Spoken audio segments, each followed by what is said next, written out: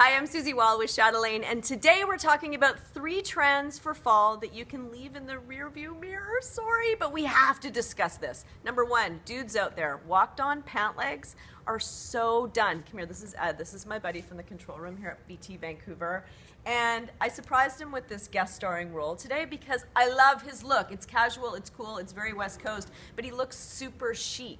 So let's go down to the jeans. By Naked and Famous, they're tapered, but not so skinny that he can't breathe. And he's paired them with these cool kind of worked in, slightly pointed toe boots. I love this look. It's not boot cut. It's not flared. That is so 90s, you guys. You need to leave that behind. You're done. Next up, so good. Pencil thin brows. Do you remember Amanda from Melrose Place? To me, that's what they're like. The tadpoles above the eye. Your brows are your way to frame your face. They're your portrait. So the bushier the better right now.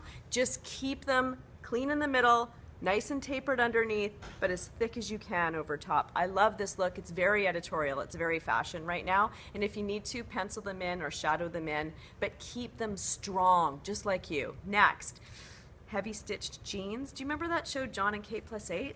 They're so John. The triple threading, the stitch, that kind of True Religion white threading through denim is so done for both girls and guys. It's just too rodeo. And it's not enough street. Sorry, it's time to consign them. Forgive me. Bye.